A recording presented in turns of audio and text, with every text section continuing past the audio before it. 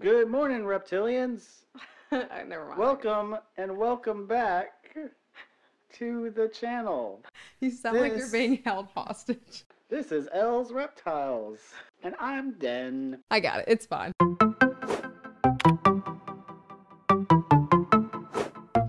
Good morning, Reptilians. Welcome and welcome back to the channel. I'm Elle. And I'm Den. And this is Elle's Reptiles. For this super short Wednesday video, we are building a snake enrichment board. So the board was made of wood.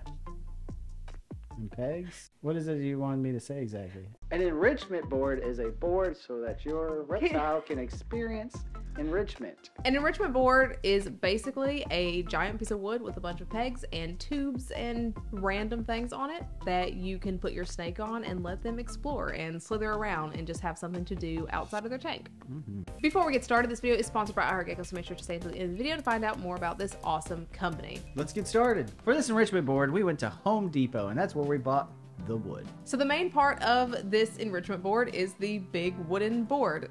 I was worried that this was going to be very expensive because wood is pretty expensive, but Home Depot has an entire section of pre-cut 4-foot by 2-foot boards, and this one was only about $22, so it wasn't that bad. You can use whatever you want to for the climbing portion of the board, that being rocks or pegs. We used pegs. And for the tunnel system, we used PVC pipes. I've also seen instances where people use the rock climbing handles. That's an option too. They were just very expensive, and this was the more inexpensive route to go.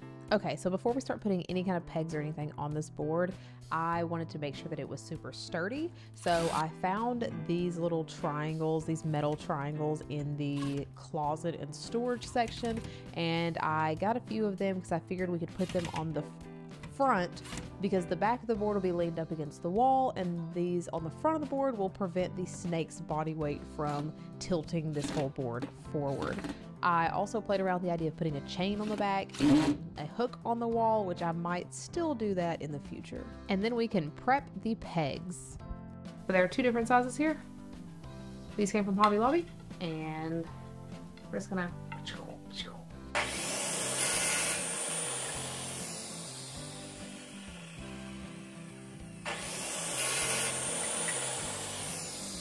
putting these on here is a super straightforward process. We just lined everything up where we wanted it, made sure that there was an area for these snakes to climb, and just used all different types of pegs and these little ball egg things with flat spots and these little nodules, and I put them on with Gorilla wood glue.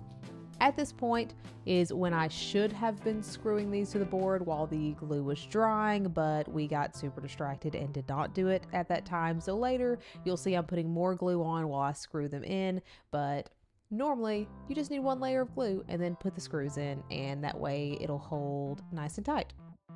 And the pipes for the snakes to crawl in is held on with just screws, so there's no wood glue on those obviously, but they are held in with several different screws each, just to make sure again that everything is sturdy.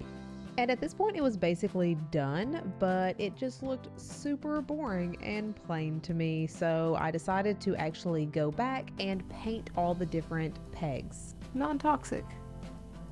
It's non-toxic acrylic craft paints.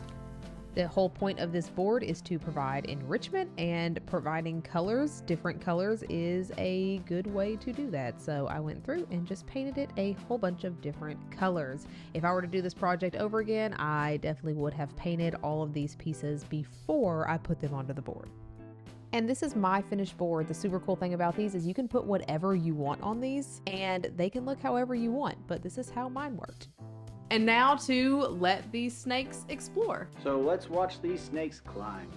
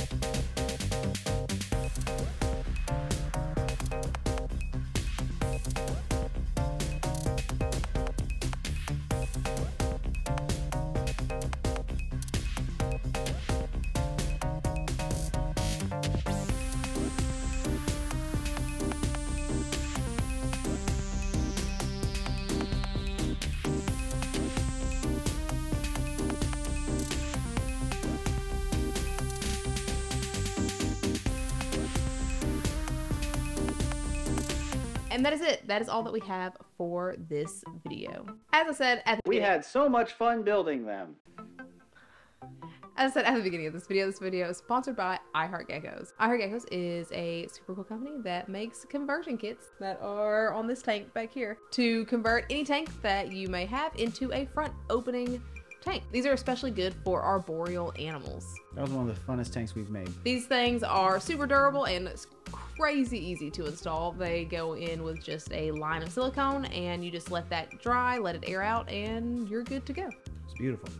Make sure if you do order one of these, you leave Elle's Reptiles in the How Did You Hear About Us box. That way they know that you guys are coming from here. And thank you so much to iHeartGeckos for sponsoring the video. As always, if you haven't already, please feel free to follow me on my socials and like, subscribe, and hit that bell for notifications every single time I put out a new video, just every Sunday and some Wednesdays.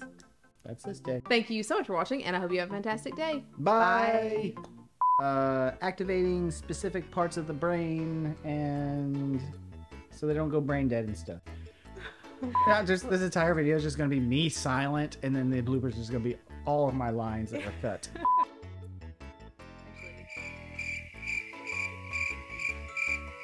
So you can say for this enrichment board, we went to Home Depot. That's what I was gonna say.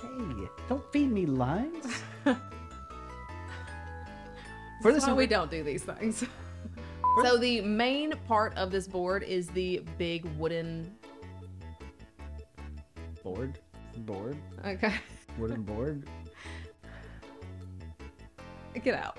Home Depot, and that's where we bought the wood and a few tubes. From there, we slapped them onto the board. Right? Is that what you want? No. The price of wood these days. Okay. I don't know. You don't think this is gonna work? Are you firing me? I think that's like for yard drainage. The little flimsy one, but then the thick ones, that's the sewage pipes. Thank you so much for watching, and I hope you have a fantastic day. Bye. Okay.